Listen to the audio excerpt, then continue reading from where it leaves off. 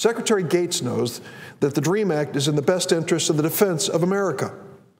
And Secretary Arne Duncan, our education secretary, appeared with me yesterday and said these young people who have overcome the odds and finished high school and want to go to college and be lawyers and engineers and doctors and teachers, these are the people who can build our base of success in the future. Why would we turn them away at a time when we're debating about importing talent from other countries to meet our needs in America? Why would we turn away the talent of America?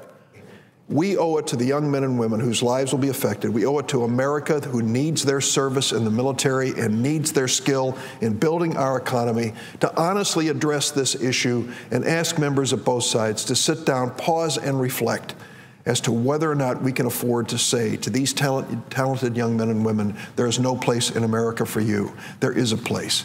There's a place for them, as there was a place for my mother, who came to this country at the age of 2 as an immigrant, whose mother and father could barely speak the English language, but who eventually gave birth to a son who stands here today as the senator from the state of Illinois.